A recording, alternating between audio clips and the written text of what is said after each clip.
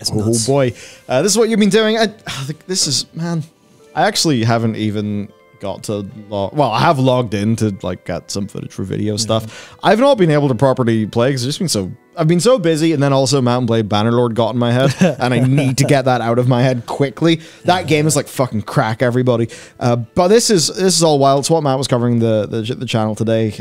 So you can get a lot of XP. You can get just quite a lot of stuff with the pre-patch event. So the first thing then to note is the XP requirement changes. This is the humongous nerf that averages basically at 75% to what you need from levels 50 through 60, right? It's insane. I mean, if actually, yeah, I guess if you were used to Winds of Winter with the anniversary buff, that's now the default.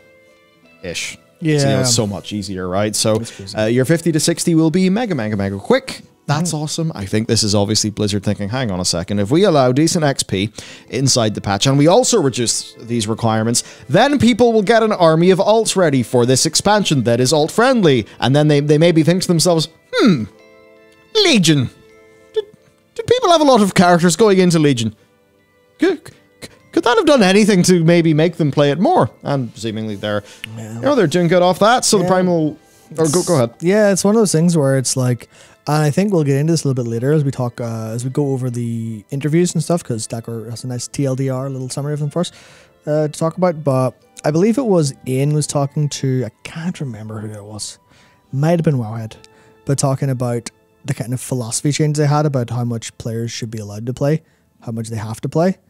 And it seems like they've definitely taken this into heart with some of the XP stuff, because I feel like Blizzard of the past would have went, or Blizzard of some certain eras would have just went, sorry, you're leveling too fast. Oh, but that devalues your connection to your alts. And it also kind of reduces your overall play time in leveling them. It kind of takes the joy away from that. And it also does, to an extent, disincentivize boosting if you can get that quick. Okay. We'll nerf the XP. We don't want to feel cheap. We don't want leveling to feel like our thumbnail said today. We don't want it to feel like cheating. But this time they're like, well, it's an off-friendly expansion. Whatever. And it's even the things we talked about in the video where you can just spam it. Where the Legion's pre-patch events were crazy, but they were on a rolling cycle. Yeah. So it was like, oh, you do this and then go away. This is like, you can just sit there for like, obviously there's some downtime every 3 hours, but you could just sit there for 3 hours, spam AoE, pick up mobs and get XP and be like, there you go. Yeah, you want to play the game and have fun? Yeah, work for it. Is this faster than the other way? Probably, yeah, go for it. We don't give a shit. We just want you to play the game and have fun, no faults. There's a little bit of that coming through in the decision making where you would also expect just, where's the fun police? I mean, the fun police are still there because you look at the critter toy and it's like got an obscene cooldown. You're like, okay, well, the toy fun police are still around. So the other fun police seem to be taking a back seat for now, maybe. Hopefully that continues. Yeah, so no, it's good stuff, right? For the storms then. I mean, obviously you can see them on the world map. Go there, kill the boys. Is there much else to say in those? I think our video really covered it. You can obviously get that 252 gear. If you do want to LARP around as a fucking medieval knight, get the plate one. Now that said, you will be able to get other colorations of that just from not Shadowlands, from Dragonflight, because that's just one of the, is it the leveling gear set, or that's one of the gear sets anyway. Yeah. And that actually brings me to another quick little topic that I don't think is in our notes. I was just taking a look through the appearances tab, and Blizzard have finally actually went to the effort of having the leveling sets in there, like the dungeon sets, all the crafted stuff. Like if you actually look in your in the sets part of your transmog window, you can see the stuff that's coming up, and they've included way more than just like tier and PvP, which is what they did in the past. Yeah, and that's another thing where they're clearly clued in and paying attention and have time to fix things.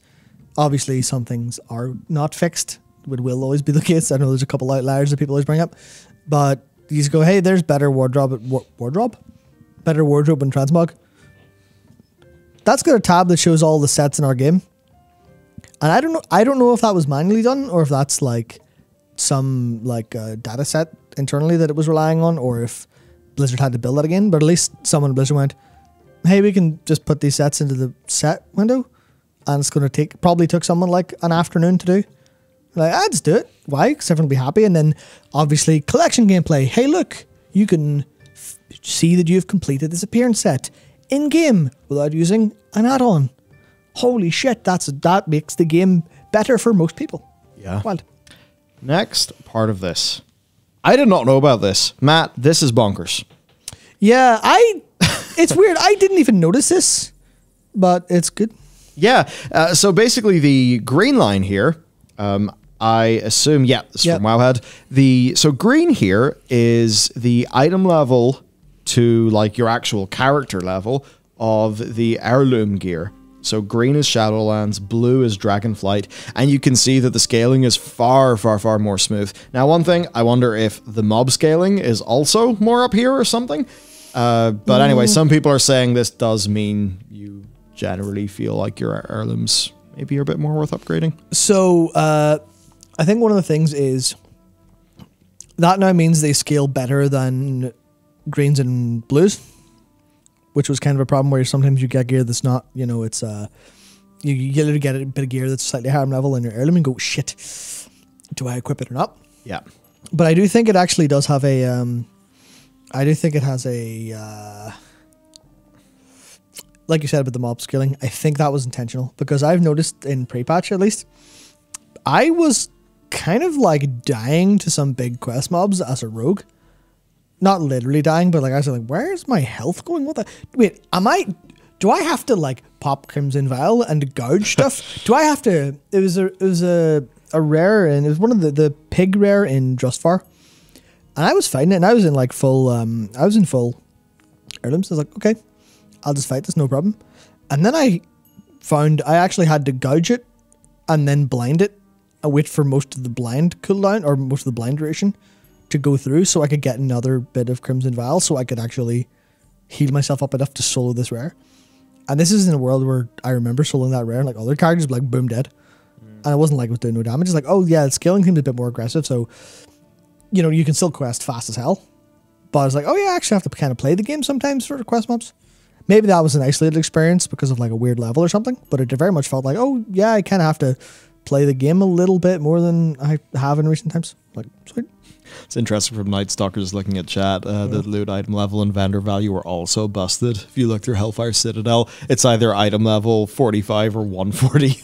Yeah, they broke it. Yes, there may be some turbulence. So Night Stalker says BFA mobs get buffed by 60%, almost triple their pre-patch HP. Well, that explains why that pig took so long to kill. Yep.